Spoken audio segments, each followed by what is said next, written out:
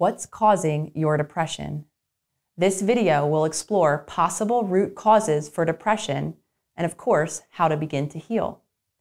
To get started, we have to understand a new science that shares the wisdom that we are not our genetics. For a very long time, we believed if you genetically were passed the gene for depression, you had no choice. Inevitably, you would get those symptoms, you would get that disorder. We now know that genetics absolutely play a role. However, so does our environment or the choices that we're making day in and day out. For more information, you can visit my previous video, You Are Not Your Genes. So let's talk about how this applies to depression. So common causes of depression are actually trauma and nervous system dysregulation. When we are overwhelmed, our nervous system can go into a state that I simply call shutdown. It's actually a state of parasympathetic activation when we have symptoms that very much mirror the symptoms of anxiety. We can feel listless. We can feel like we have no energy at all, no hope. We can even feel numb to our emotions. And again, these symptoms stay with us. This dysregulation lives in our nervous system well beyond the time or the event of the trauma, which means that some of us might be living in that state of shutdown from an experience years earlier. Yet our body still is dysregulated, causing the symptoms that we end up calling depression. This is incredibly important. If we can understand that it's our nervous system that's causing these symptoms, we can begin to activate our nervous system in a way that will help us resolve the symptoms of depression. Other factors that might be contributing to our symptoms of depression are our lifestyle choices we're making daily.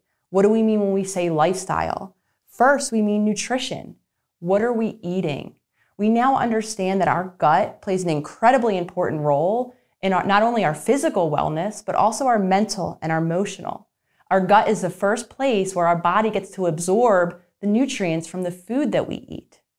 Even more problematically, many of us are eating food that causes damage to our very thin gut lining. And it pokes holes in it is a way to think about it. And what happens through those holes for some of us is toxins begin to distribute through the body. And our body then identifies that material as toxins and it activates our immune system, causing inflammation. The issue becomes when that inflammation, as it does for most of us, travels up to our brain. Our brain can become inflamed and damaged in the same way that our gut did. And when our brain becomes inflamed, we can suffer the symptoms that very much feel like depression. We're talking about our gut for another reason, because of the food that we're eating.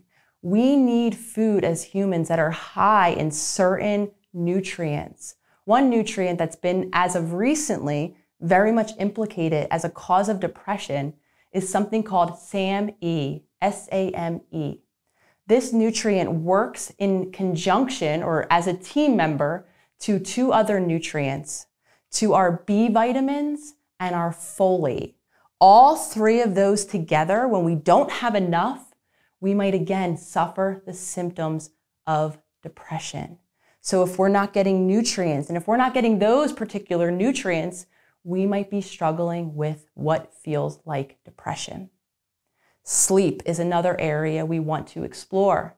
If we're not sleeping enough, if we're sleeping too much, all of these factors might be contributing to our mood and to how we feel.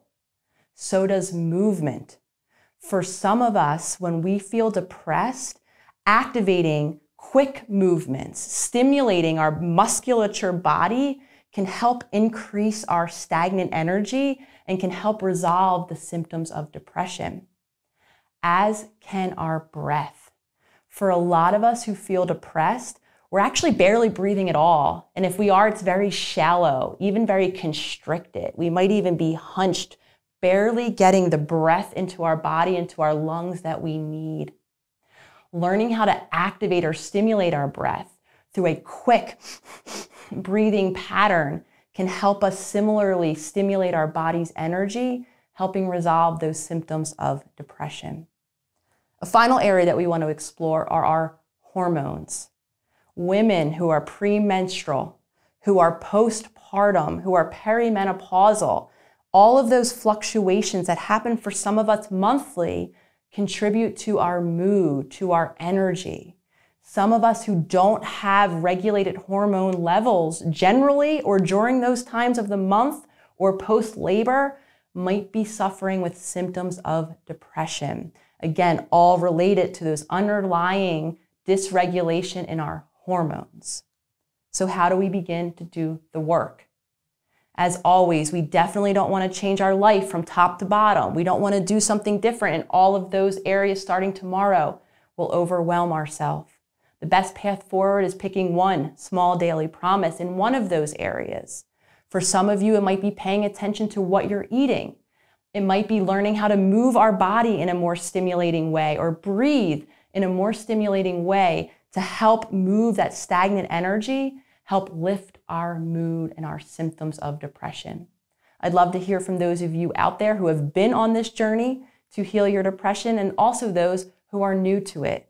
What is the number one tool you found most impactful on your journey of healing your depression?